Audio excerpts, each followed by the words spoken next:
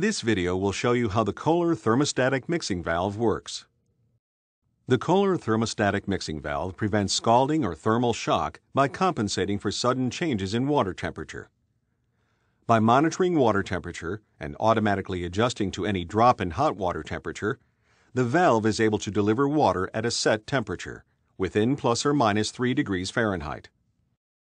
The thermostatic element and shuttle in the center of the valve mixing chamber are the keys to how the valve works. The movement of the shuttle is controlled by a sealed capsule containing a wax-based compound that expands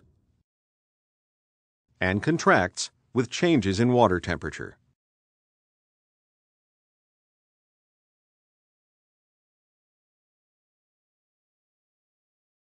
For example, when a toilet is flushed, cold water will be diverted toward the toilet, resulting in less cold water flowing to the valve. With less cold water flowing into the mixing chamber, the thermostatic element will heat up and force the shuttle down. This movement quickly adjusts the proportion of hot to cold water entering the chamber, keeping the water flowing out of the valve at a consistent temperature.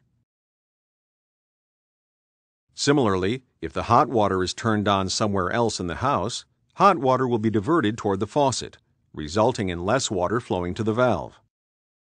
With less hot water flowing into the mixing chamber, the thermostatic element will cool down and force the shuttle up. This movement quickly adjusts the proportion of hot to cold water entering the chamber, keeping the water flowing out of the valve at a consistent temperature. The thermostatic element constantly reacts to even the slightest changes in water temperature inside the mixing chamber. These continuous adjustments keep the water flowing out of the KOHLER thermostatic mixing valve at a consistent temperature, delivering a safe and comfortable showering experience every time.